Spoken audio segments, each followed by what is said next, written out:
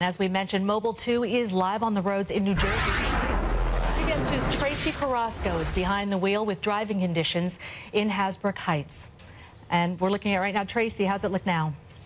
Cindy, as you can see, it is slow going right now here along Route 17. We are going south, and just northbound on Route 17, we saw a fleet of snowplows heading. We haven't seen any here on this side. As you can see, the roads are pretty messy, making for some tricky driving conditions. Luckily, we have not seen any accidents out here along Route 17 yet, but as I said, everyone is driving pretty slowly, taking caution, really abiding by those speed limits. And just a reminder, don't forget to clear away that snow and ice from your car, because it is against the law if you leave it up there and it hits another car behind you.